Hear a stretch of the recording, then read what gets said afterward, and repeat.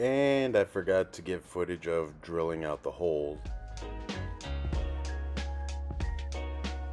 Since I'm not needing to make a mold for this, I just need to basically dam off the bottom side so resin doesn't go everywhere. And what I do is I actually take hot glue and I circle them like that. That way there's no bleed over into the other ones. And then on the top I can overfill it. That way as it cures, if it shrinks a little bit, it can be self-contained. And I'm actually marking which ones are what colors, because there's nothing worse than pouring the wrong color in the wrong hole and then realizing, oh shit, and then you're kind of screwed. I was going to weigh out the micas, but I was using such a small amount of them that it wasn't even registering on a gram level. I wanted to make sure all these were identical, like amounts of material versus the mica that was used. And I use Famo wood, which is a 2-part epoxy resin. This stuff takes 12 minutes of stirring. I'm saving you all that hassle, and it's only going to be 30 seconds of stirring for y'all. See, people say I don't care. Actually, no one really says that.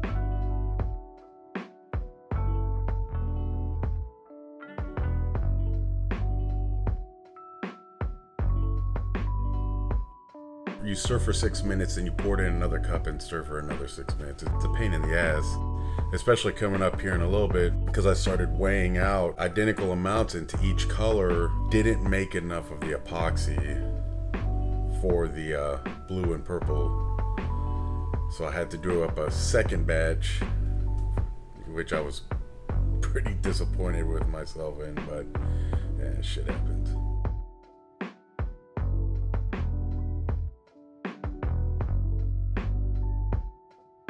Look at that pretty. Oh, that's so pretty. Oh, look at that pretty. That's so pretty.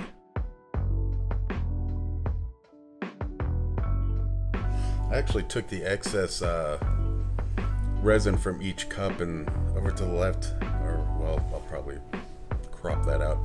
But there's a little unicorn mold that I just started pouring the excess in to get some kind of cool colors. This was after stirring up the second batch. And finally getting all 6 of them.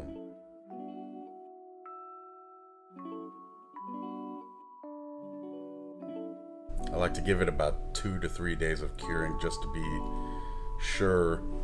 Then I go to turn the handle on the lathe. This process actually took 15 minutes. Turning on a lathe is super easy and doesn't take a lot of time. But I sped this up to be about just shy of 3 minutes, because it's still kind of fascinating watching the de-evolution of a block of wood into rounded off. On the left hand side there's the post that the leather falls will be wrapped around. And first step in turning is getting the whole thing rounded. Sometimes you can actually run a blank across your table saw and knock off all the corners. I usually don't do that when I'm doing small handles like this, because it's not that big of an issue, but when I'm doing like the bigger ones or bigger blanks, then I definitely knock the corners off. It just makes life so much easier.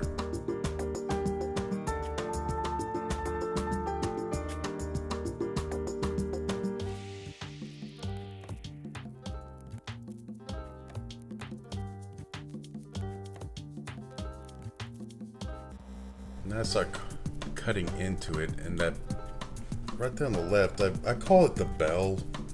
It's just basically the area that once the falls are wrapped around the post and they're kind of butted up against the rest of the handle, then it kind of goes into that bell shape, which actually gives you a little bit better grip for holding on to it. Just finishing it up and about to come up on all the sanding.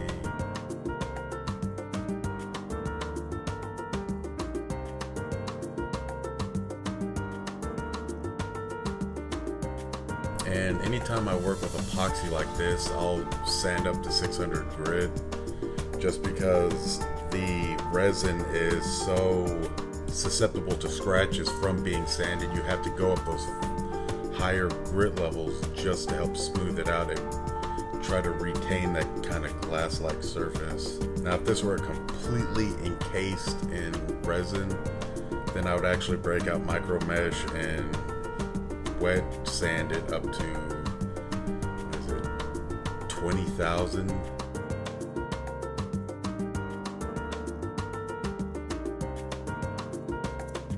Just sanding off the end. Yay. Now comes the leather.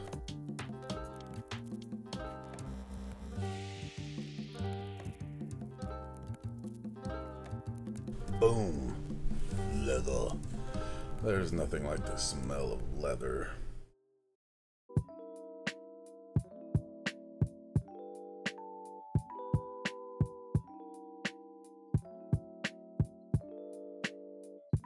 I actually have a little template here, so when I unroll an entire thing of leather, I can put this template on it and then just kind of cut out a loose shape, because it's difficult working with an entire hide like that.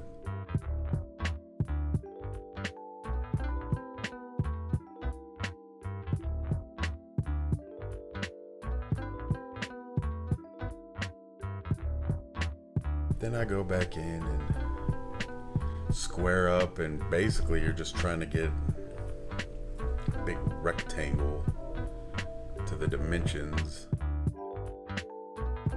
I run this tape line because on the left there is about 1.5 inches of material, and that's what gets wrapped around the post. So I make sure all my cuts only go up to that tape line. Plus it kind of helps keep the whole thing down a little bit. I know on the right side I don't tape it down like I used to, and when you have to peel the tape off of every individual fall, it's kind of a pain in the ass, so I just learned to deal with it like this.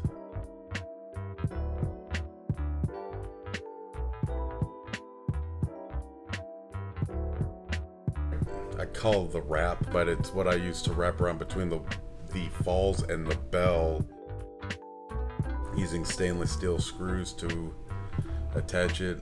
I'm a firm believer in over-engineering, so that's why I also staple. My goal is to make sure this bastard does not come off.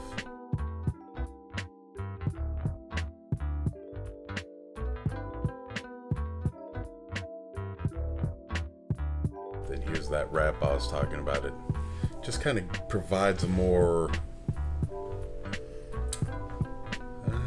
aesthetic, cutting it to the appropriate length, then using a good old hair tie. So when I get it wrapped on there tightly, then boom, can keep it in place till I get the tacks ready. Just kind of mark eyeball positioning for where I want the 3 of them to go.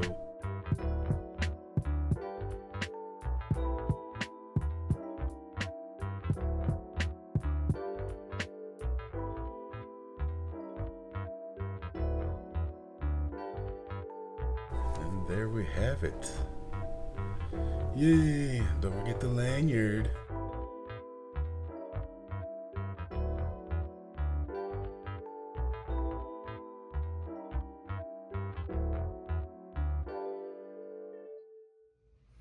I wanted to thank y'all if y'all have made it this far, that y'all fucking rock. Please be sure to subscribe, comment, like, hit the bell notification, tell me you love me, tell me I'm fucking beautiful, get a fucking online banter going in the comments section. Y'all rock. I mean, I'm having a ton of fun doing it right now, and Every time you do all this stuff, it helps kind of encourage me to keep going and keep doing it. Also, be sure to subscribe to all of our Instagrammer, Twittery, Facebookery. It's all down in the thingy. And be sure to go to our website. We love custom orders. It's all right there. Reach out to us. We love having the limits pushed. And don't forget to subscribe to the newsletter. You'll get all kinds of special incentives and deals, find out what we're up to. We're trying to promote other vendors with it. Also, what we're up to and what events we have going on and stuff. And when you get the confirmation email, be sure to confirm it.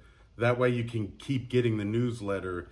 Until next time, see ya! Oh yeah. And happy Pride. Happy Pride!